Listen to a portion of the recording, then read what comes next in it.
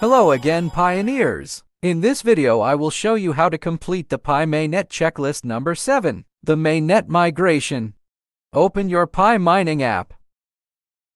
Tap the hamburger icon.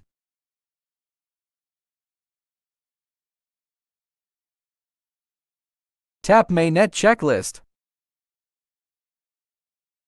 Scroll down and look for the checklist number 7. Tap Start. For the network's legal compliance, you need to accept this acknowledgement to receive Pi tokens before you can migrate to the mainnet.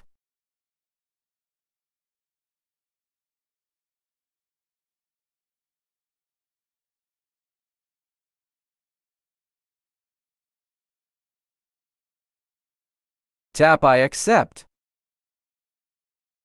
Enter or paste here your passphrase. Then tap Sign. You are all set. Tap I understand.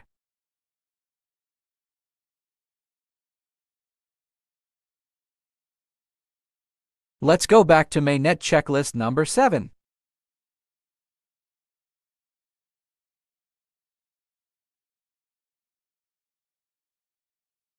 My Mainnet Checklist number 7 is now completed.